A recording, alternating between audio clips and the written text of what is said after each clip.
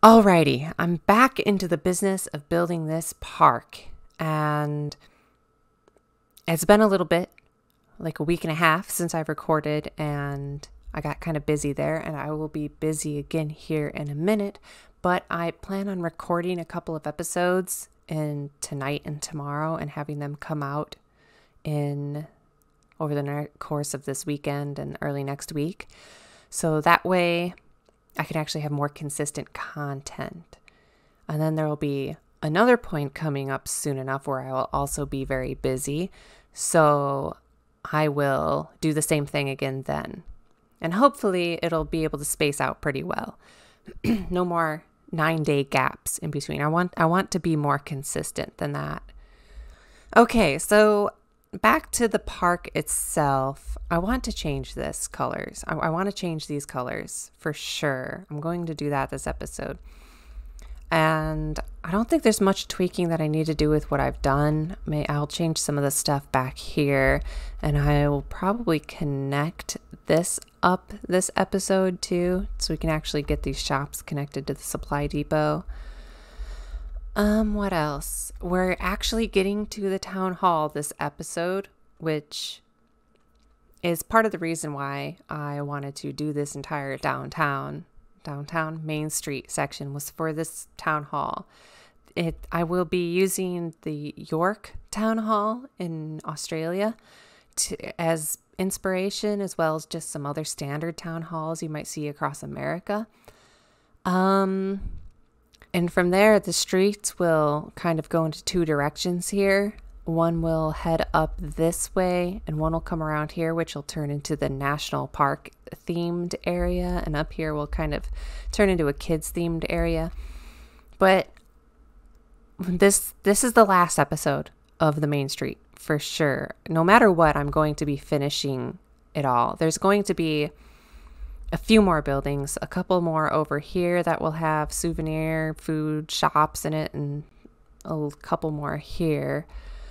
And then eventually I'll put a train station along here. I don't know if I'll get to that this episode, but we shall see.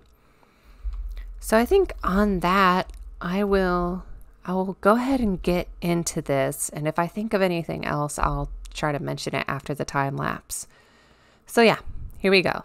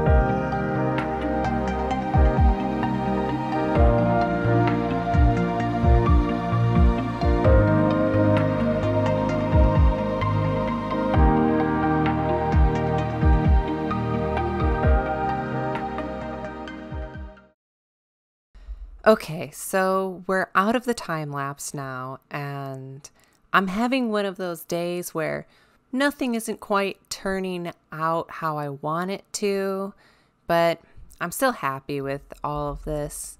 Let's talk about the town hall first. I'm pretty happy overall with the town hall. This peak area, I think I could do better on that, and I may come back to it. The clock and the kind of details on this section aren't as elaborate as I would have hoped. I'm pretty happy with how this whole doorway thing turned out. These two different colors of glass are bugging me, and I'll have to fix that because it's just bugging me like that. And then there's these windows on the side, which I'm pretty proud of. I haven't had to make custom windows before, but this building really needed it. I kind of try to stay away from it for the most part.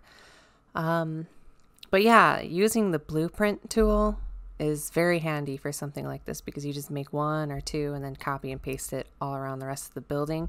And that is something that I've only recently started to use a lot, and I'm really finding it helpful.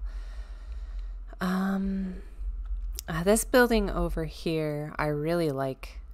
I may change the flooring inside of it, but I really like how this turned out. I wish there was just a little piece to round out these corners right here, but what you gonna do? And then this building, it's probably my least favorite that I've designed so far, but, and I may come back to it. I may come back to it. I may not, because I tried to go for, there's this type of apartment, which is, it's kind of got like a staircase going in front of it like this. And, I mean, I feel like you can kind of tell what I was going for here, but with Parkitect, the staircases are just too wide to be able to pull something off like that, unless if I wanted to scale it up way bigger, but that's not something I'm trying to do in this park. Something I like to do, and is completely unrealistic for most parks in the world, is to build a underground. I forgot my underground hotkey. Let's get rid of some of this stuff too. Oh my goodness. Here we go. Underground paths. Just so the haulers will hopefully take that path instead of cutting across the main streets that all of the guests are using. But it's completely unrealistic, but I like to do it just purely for game mechanics sake. Okay, let me get this all back to standard. Okay, so let's go to this other side of the street here. I was kind of burnt out at this point, but funnily enough, that I feel like made me do a better job on these buildings across the street. Like this hat shop, it's very simple. You know, I was trying to get too complicated with this thing, I think. No, it's a very simple type of building. You know, you'll often see this kind of thing just in long rows of buildings that are all pretty much the same. Okay, so this building here, super simple. Wasn't trying to go for anything robust, and kind of reminiscent of those pizza shops you'll see in, I don't know, cities like Chicago or New York, where, I know you saw me cycle through the possible names like NY Pizza or NY Za.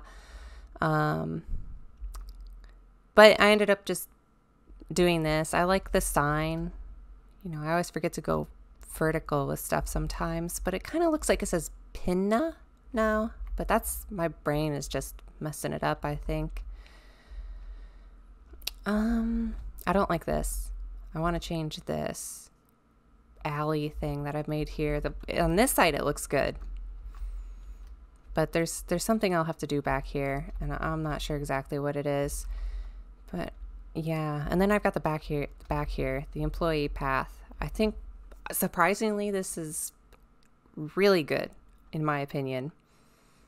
Like, normally my employee paths don't look this good. It's super simple, again, like some of the other stuff I was doing here, but I feel like it's probably one of the it's the perfect combination of like simple and functional and aesthetically pleasing. Something about it just is really doing it for me. And I normally don't think about making paths different sizes as they go along, and seeing this right here makes me want to consider that more in the future.